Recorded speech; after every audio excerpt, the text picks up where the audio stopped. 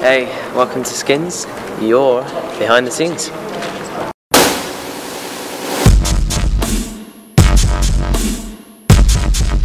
I'm going to call this Dance Diary.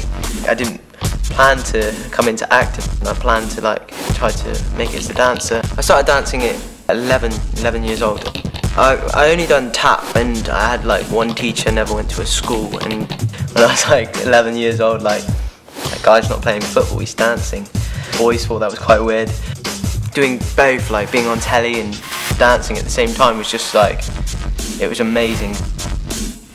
I was up in London before we started filming Skins in end of June for about a month. It was kind of on and off days. I was up there and then I was back in Bristol. So it was kind of roughly we had about 2 to 3 weeks dance training up in London, rehearsing and that, and learning new stuff, new style of dance.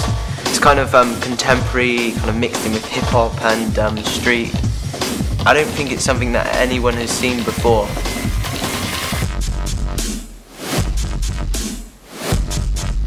We auditioned for other dancers and eventually got 2 from Laban.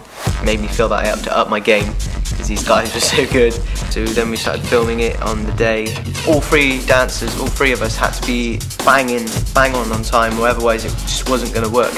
Very tiring, absolutely shattered. I think my body has never went through so much pain, but it was well worth it, and hopefully you guys like it. I look a mess.